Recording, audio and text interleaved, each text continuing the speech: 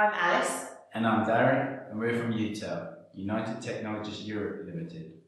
Want to know more about fibre optics? Well, we're here to help. In today's splicing video, we're going to look at what is a splice and when do I need one? The two main types of splicing, fusion splicing and mechanical splicing. The secret of a good splice. How do you actually do a fusion splice? And where can I get a more detailed guide on all of this? What is a splice? In simple terms, a splice is when you join the ends of two optical fibres together. This should form a strong, smooth connection so that when light passes through, it is not scattered or reflected back at the splice point, so there is minimal loss. When might you need to do a splice? A splice can be a cost-effective and time-effective solution when you need to attach a connector onto the end of a pigtail, you need to make your cable longer, or the cable becomes damaged. So rather than replace the whole cable, you want to cut out the damaged part and join the rest back together. There are two types of splice, fusion and mechanical. Let's start with fusion splicing.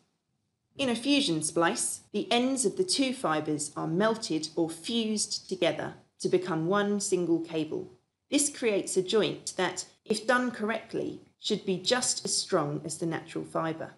The completed splice is usually covered by a heat-shrink plastic sleeve, which protects and strengthens the joint. How is this done? Here comes the technical part. First and most importantly, the fibres need to be stripped, cleaned and cleaved precisely. We'll cover this in more detail in our demonstration later. To fuse the ends of the two fibres together, you need heat, normally in the form of an electric arc. What is an electric arc? Well, according to encyclopedia.com, an electric arc is a device in which an electric current, that's a flow of electrons, is caused to flow between 2 points separated by a gas. Did you know that one example of an electric arc in nature is a lightning bolt? The heat can also be provided by a laser, gas flame, or tungsten filament through which current is passed. A fusion splicer is a piece of specialised equipment that can do all of this for you. Mass fusion splicers can do a complete ribbon of fibre, that's up to 12 splices in one go. We'll show you how to use a single fusion splicer later on in this video. The second type of splice is a mechanical splice. Where fusion splicing moulds the ends of two fibres together to become one single fibre, mechanical splicing is different. It just aligns the two fibres in the correct position and holds them precisely in place to allow the light to pass through. This is done by using plastic or glass alignment sleeve just larger than the fibres themselves, aided by the use of optical glue or index matching gel at the joint to reduce loss and reflectance. The fibres are not permanently joined together, just held firmly in place. So, how is this done? Just like with the fusion splice, the fibres need to be stripped, cleaned and cleaved precisely. For the mechanical splice itself, just purchase a commercially available mechanical splicing toolkit. Follow the manufacturer's guidance on how to insert the fibres correctly into the splice component and hopefully you'll get the optimum result. There are many different types available and plenty of YouTube videos to help you out if you're unsure. So which is better? Well, usually this comes down to a question of cost, use, quantity and performance. Let's look at the pros and cons of each.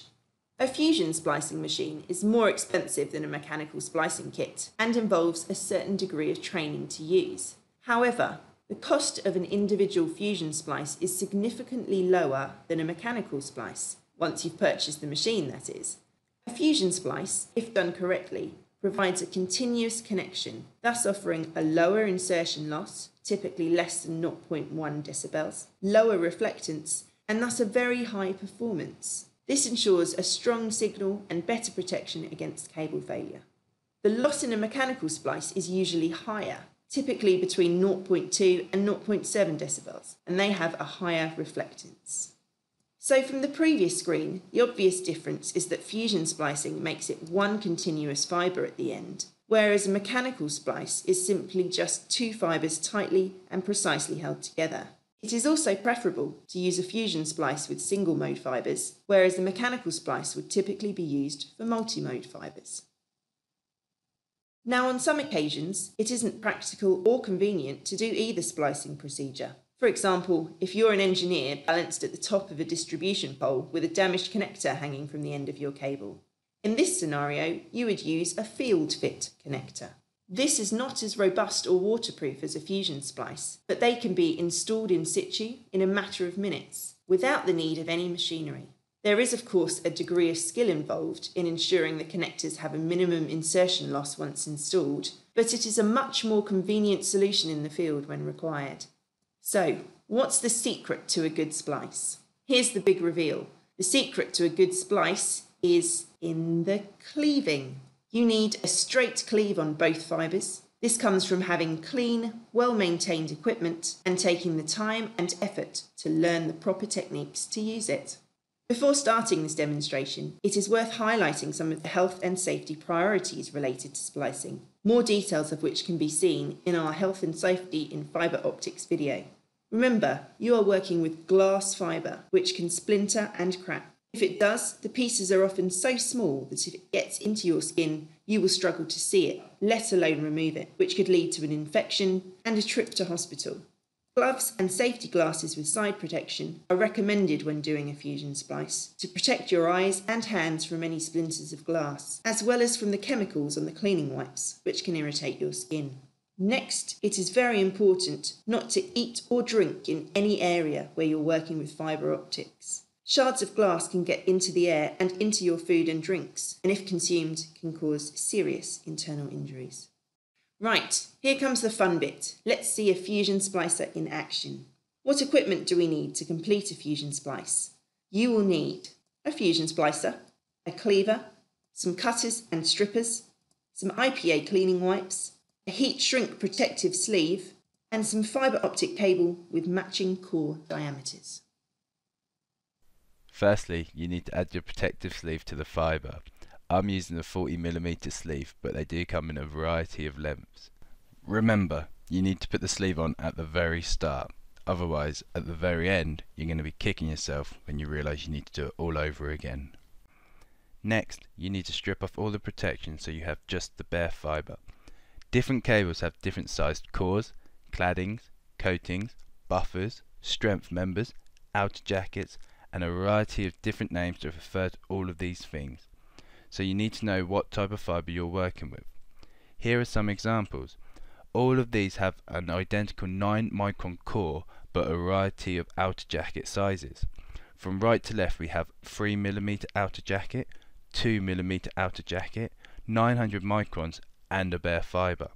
For this demonstration we're going to be using two 900 micron fibres. So, here are the strippers I'm going to use. As you can see, there are different size grooves on these strippers which can remove different layers of the plastic coating and are suitable for a range of fibre sizes. The best advice when stripping a fibre is to nibble away at the protective coating and remove it in small layers and sections. There are several different layers which you can see as you start to strip them away. You want to aim to strip off about 30mm of coating on both fibres for a good fusion splice. If you clamp too hard or try and remove too much in one go, you're very likely to just snap it like so. And here we have it. This is what a bare fibre looks like. If you run it through the strippers, then there should be zero resistance. It's always worth double checking. Once you have stripped away all the protective layers, the next step is to clean the fibre. Hopefully you've already watched our video on the importance of cleaning fibres and the different tools out there to do this. Here we are using IPA wipes. You should hear the squeak when it's clean. Once clean, refrain from touching or putting the fibre in contact with any dirt. A dirty end will affect decibel loss and make the splice less effective. As we mentioned earlier, the cleave is the most important part of the whole process. We are trying to get a perfectly straight cut to allow the two fibre cores to make maximum contact with each other when they are fused together. First, place the fibre into the appropriate V-groove as indicated on the cleaver and flip down the magnetic panel to hold it firmly in place. You want to make sure that the bare fibre is sitting over the far left rubber pad as you can see here. By doing this, the cut end of the fibre will be swept straight into the bin. Should this not happen, you must remove the cut end from the machine manually using tweezers or sticky tape and place it in a sharp spin. Once the fibre is held in position, in one smooth motion close the lid of the cleaver and press down the cleaver button like so. When you open the lid, you will see the cleaved fibre. Lift the magnetic panel and carefully remove the cleaved fibre from the cleaver. Remember, from this point on you do not want it to be touching anything, as this may damage or dirty the clean cut you just made. Make sure your Fusion Splicer is powered on by pressing the red button and that all the settings are correct for your chosen fibre type. This can be changed like so. Lift up the dust weather guard and wait as the machine makes its automatic adjustments. Lift up the magnetic flap and place your cleaved fibre into the V groove, making sure that the tip of the fibre does not cross over the electrode. Placing the fibre can be trickier than it looks, as it has a natural curve to it, but persist. Flip down the magnetic flap to hold the fibre in place once you are happy. At this point, start the whole process over again with the second fibre and load this into the other side of the splicer. Once both are in place, close the dust weather guard. The Fusion Splicer will move the fibres in towards each other and an image of the two fibre tips will be displayed onto the screen for you to examine. This is your chance to make sure your cleaves are neat and clean. If your fibres are positioned too far from the electrodes, then an image will not show on the screen for that fibre. If either fibre tip crosses the electrode, then an error message will appear. If you're happy with your cleaves, then press the green button. You will hear a beep and this will start the splice process. The Fusion Splicer will line up the cores of the fibre to join them together and do a quick automatic pre-clean of the fibres to blow away any dust residue before it begins the actual splice. It will also report any errors if it cannot perform the splice. Your fibres have now been spliced together. The screen will display either a green, amber or red light to signify whether the splice is good, OK or poor, as well as showing an estimated dB loss. For a green light and a perfect splice, you would have a 0 dB loss, but ideally no more than 0.2 dB for it to be successful. If you get an amber light, common reasons for this are that one or both of the fibres were dirty, that the cleaves were not straight enough, or that there is a mismatch in the core dimensions of the fibres. Here are some pictures of some of these errors. Here we can see examples of good cleaves, bad cleaves, which could be due to dirt and dust or the fact that the cut is not straight, and some fibres that are not cleaved at all. Make sure you do not open the cover until the splice is complete and the machine has beeped. Lift the lid but wait a few seconds as the Fusion Splicer will be completing a tension test on the fibre. Carefully we remove the fibre. At this point we do not wish to bend or pull on the fibre as it could snap and undo everything we have just done. Gently slide the protective sleeve over the splice. Make sure you have an even amount of clad fibre on both sides to ensure there is an equal amount of strength on either side of the splice. Lift up the lid on the heater element and carefully place the splice with its protection sleeve into the heater, ensuring it is in the centre of the heater element. Close the lid, making sure you do not get the fibre caught underneath the two metal latches on the side, as when you push them down they could snap the fibre. If you haven't already, make sure you've closed the magnetic flaps and the dust weather guard down again to keep the Fusion Splicer clean. The machine will automatically start to heat the plastic. You will know it's working as the light next to the yellow heater indicator shines red and the heater symbol in the top right of the screen shows you the progress. You are able to change the heat settings depending on the thickness of the protective sleeve you are using. It's worth checking you are on the right setting before you start, as you may burn your sleeve. When complete, wait 15 to 20 seconds for the glue to harden, then remove the splice using caution as it could still be very hot. And there you have it, a completed Fusion Splice. There should be no bubbles inside the protective sleeve, which would indicate overheating, or no upturned ends on the protective sleeve, which would indicate not enough heat. You should be able to see a small amount of glue coming out from each end. Perfection. In the real world, splices need to be kept in protective cases, conveniently called splice trays, which are then placed inside a splice closure. You can see some examples of splice trays here with their lids open or removed, including one known as the bomb in the centre of the bottom row. The splice tray protects the splices from moisture and ensures they are not being put under any unnecessary pressure or tension. Some patch panels have splice trays built into them to simplify storage. So, that's it.